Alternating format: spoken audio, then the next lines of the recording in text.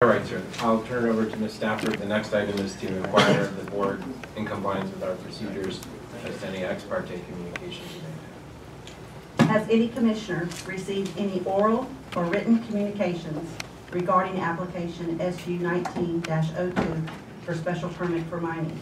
If so, please disclose the substance of the communication and identify the person making the communication. Disclosure must be made before or during the public hearing at which a vote is taken on the matter, so that persons who have opinions contrary to those expressed in the ex parte communication are given a reasonable opportunity to refute or respond to the communication. So the question is, has any commissioner received any oral or written communications regarding application SU 19-02 for special permit for mining? Can we go? You go ahead. Okay. Yes, I have.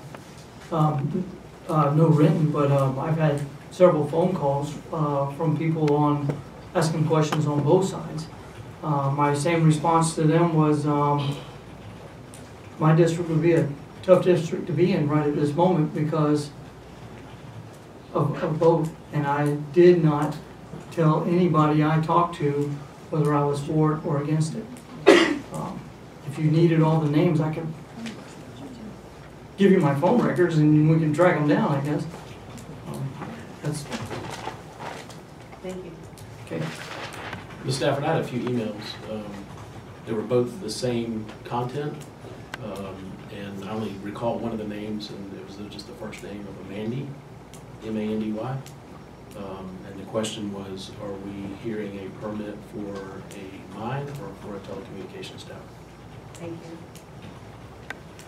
Several emails, several phone conversations by just different people regarding this issue.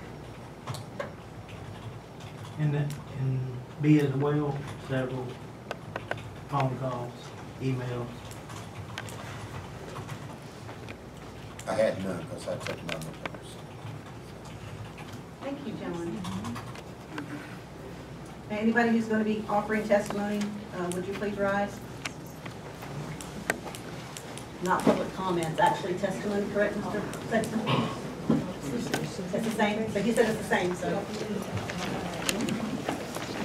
Raise your right hand. Do you swear or affirm that the evidence or the testimony you're about to give will be the truth, the whole truth, and nothing but the truth? I do. Thank you.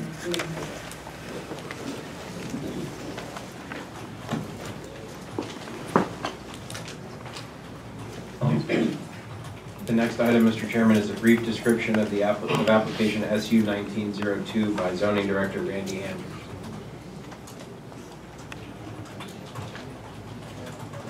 Excuse me, Joe, I'm sorry. I think it's easier for people to. I'm trying to turn the air down.